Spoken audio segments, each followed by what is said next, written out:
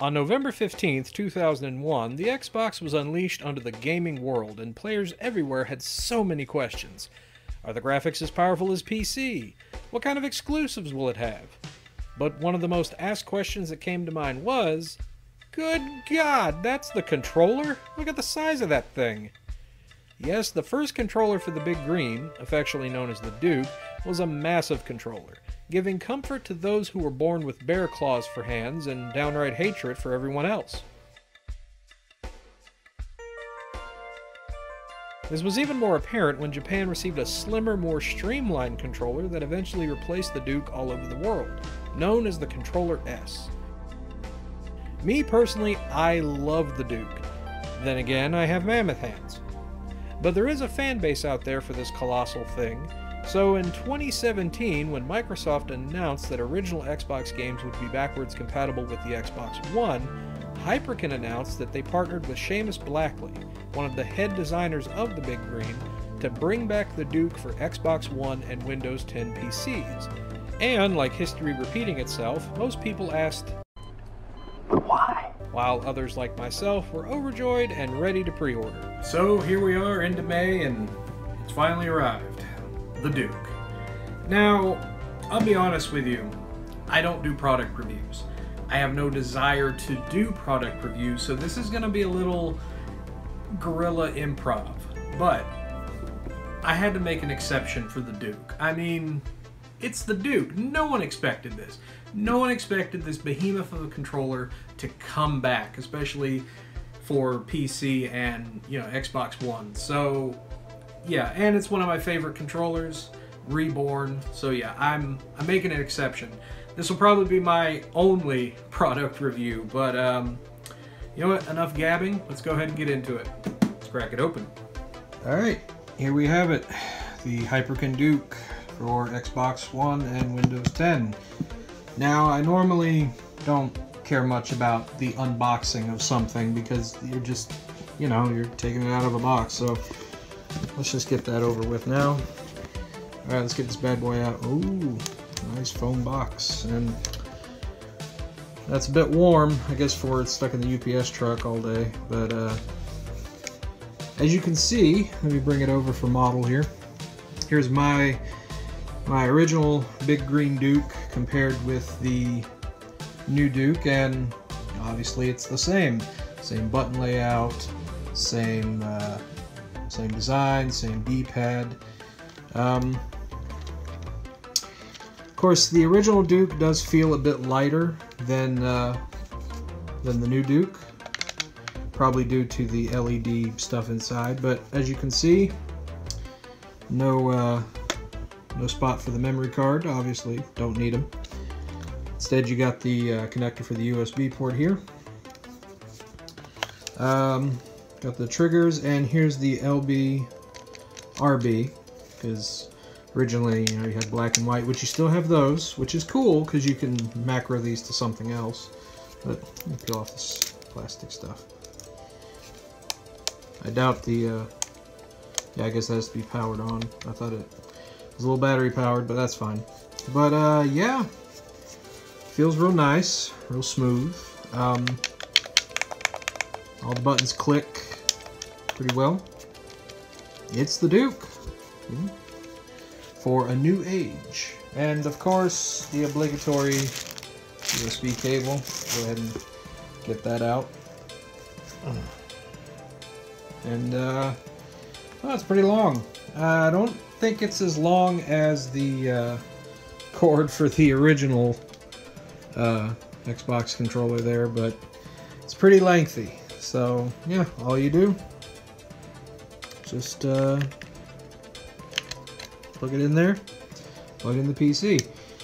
Yeah, it would have been cool to have this wireless, but Microsoft has this thing about their wireless technology and sharing it with people. It's a no-go. So let's go ahead and plug this bad boy up and see how it works. I mean, obviously I don't have an Xbox One to try it out on, so we're just going to be doing Windows 10. So let's head over to the computer. Alright, here we are at the computer. Booted up some Sonic Mania for this test. Now when you plug in the controller, A lot of you probably already know this, but the home button, of course, is where the Xbox logo used to be, and when you press it, that lovely little feature happens. Cool stuff. I dig, but let's get into the meat of it. And as to be expected, it's a Duke controller. Nothing real special about it. If you used one back in the day on the big green, you know what to expect. Of course, the only difference being the bumper buttons. But yeah, controls really well. Feels real good on the hands, especially these giant mammoth hands of mine. Yeah, not much to really say. While it's a good controller, I mean, it's mostly for, to a point, nostalgia.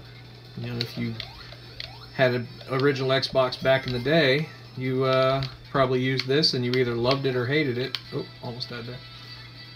But if you loved it, it's back, and in a big way. So, especially now that Xbox One is backwards compatible with some OG Xbox games. So, yeah. Definitely give it a try if you're getting one. So there you have it, the new Duke. Long live the Duke, right? So the big question you're going to ask yourself is, should you plop down the 70 bones to get this thing? And my answer is yes, if you like this thing. I mean, it is made for us nuts who just love this big hulking controller. Otherwise, yeah, there's no point. Like I said, it's more of a novelty, but it's a cool novelty. I like to think of it as it's also there for people who just love the original Xbox when it first came out and have been fans of the system ever since, and it's a way to celebrate it. Plus, you know, with the Xbox One users, you'll have something cool to play those backwards compatible games with. But yeah, I cannot recommend this controller. Now for 70 bucks. Definitely not 70 bucks. Even though that's probably one of the coolest things I've seen on a controller, and it hits me in the nostalgic feels. I cannot recommend this unless you're a fan. Otherwise, yeah, plop them down. Plop down the bones. But yeah, I want to thank you guys for watching this very choppy product review. I was not sent one of these, by the way. I pre-ordered it like everyone else. Would have been nice to get a product review, but nah. But I want to throw out a special thank you to my patrons. Most importantly, Leslie1266. She helped me out to get the Duke. Thank you so much. I really appreciate it.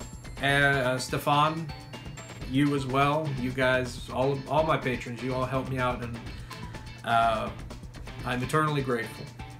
So yeah, I'm gonna go ahead and cut this before it gets any more embarrassing. Yeah, 70 bucks, worth it only if you're a fan.